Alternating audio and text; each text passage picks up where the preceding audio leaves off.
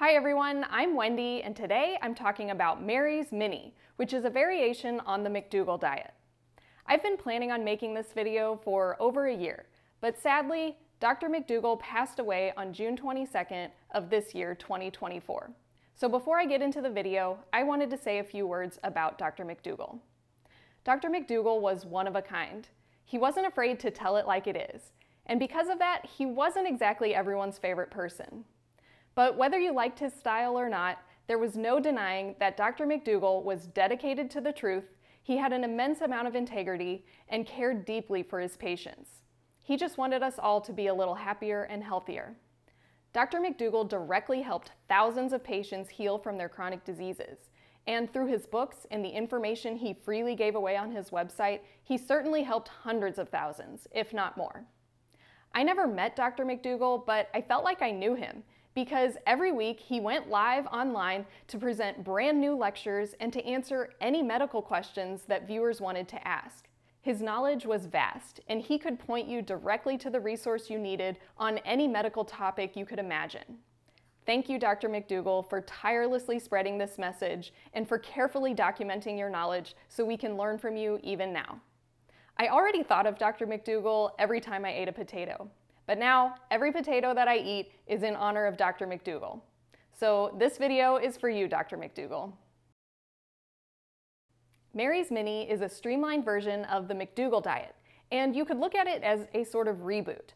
Often it's used for people on a weight loss journey who may have hit a plateau and they're trying to jumpstart that weight loss again, or for other goals, a Mary's Mini is a great way to get you back on track. The idea is to eat a very simple diet for 10 days. You'll start by picking a starch, and you'll want to make sure this is one of your favorite starches because it'll be the only one you eat for these 10 days for every meal. So it could be potatoes, rice, beans, whatever you like. Next, you'll add some non-starchy vegetables.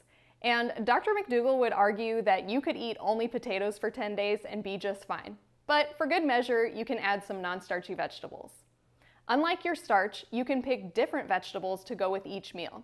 So you could have broccoli with one meal, peppers and onions with another, or whatever you like.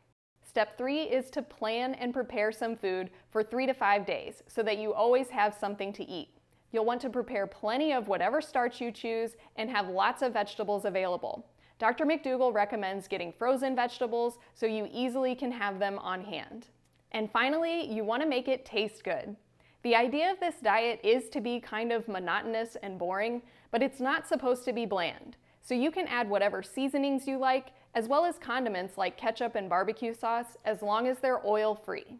And that's it. So let me show you how I'm preparing for my Mary's Mini. For my Mary's Mini, I chose russet potatoes as my starch. So I bought lots of russet potatoes as well as frozen hash brown potatoes to use throughout my Mary's Mini. For breakfast, I'm going to make hash browns. I'm starting with shredded frozen potatoes and I'm dumping those into my largest mixing bowl. I'm thinking this might only last me 2 or 3 days for breakfast, but I'm not sure. You're not supposed to be hungry on a Mary's Mini, so you want to eat as much as you need to feel satisfied. But this is a learning experience, so I'll just see how much I need to eat as I go and make more throughout the week. Then we add the non-starchy vegetables. For this meal, I'm using frozen peppers and onions, and then I also had a little bit of bell pepper and red cabbage left over in my fridge, so I went ahead and chopped that up and threw it in there as well. Then for my seasonings, I'm not measuring, I'm just going to evenly sprinkle everything until it looks good to me. I'm adding granulated onion and garlic, some chili powder, smoked paprika, cumin, and black pepper. After stirring it around, it didn't look like quite enough for me because this is a lot of potatoes, so I kept adding more until all the potatoes were pretty well coated in the seasonings. I spread this out onto 2 baking sheets. Ideally, you want to spread this out pretty thin and you don't want to pile it too high so that everything can cook evenly. But I want to cook as much as I can at one time, so this is a little thicker than I normally would do. I'm baking this at 375 degrees, and I'm not sure how long it's going to take, but I'm going to start with about 20 minutes and then I'll stir everything around and put it in for probably another 20 minutes more. How long it takes to cook will depend on how much moisture is in the vegetables and how crowded the pan is. You just want to bake it until you start to get some brown, crispy texture on there. While that's baking, I'll start working on the whole russet potatoes that I bought. I scrubbed them clean and I'm adding them to my Instant Pot. I'm just going to cook these whole and use them for my lunch along with some frozen vegetables.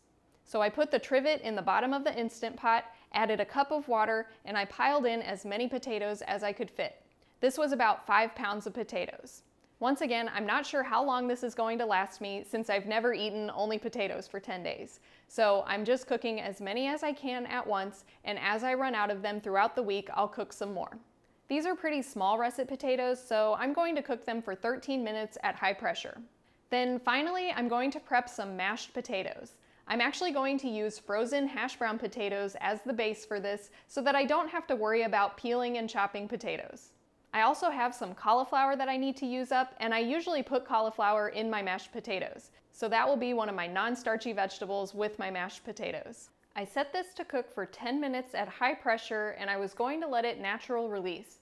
But before it even got up to pressure, I got the burn warning.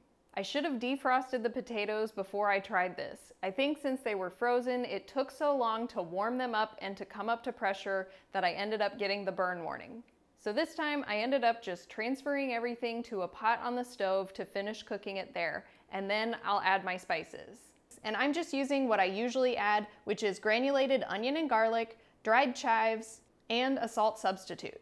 The only difference is normally I would add some plant-based milk to help make this really nice and creamy, but for my Mary's Mini, I'm just going to leave that out. These potatoes will still be delicious even without a plant-based milk.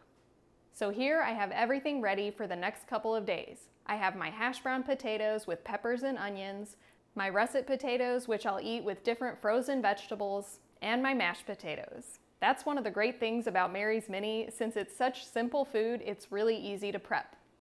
So that was my Mary's Mini food prep, and today is day 1. I plan to do another video to talk through my whole Mary's Mini experience, so if you want to see that, be sure to hit the subscribe button and check out my video next week. Thanks for watching, and I hope to see you next time.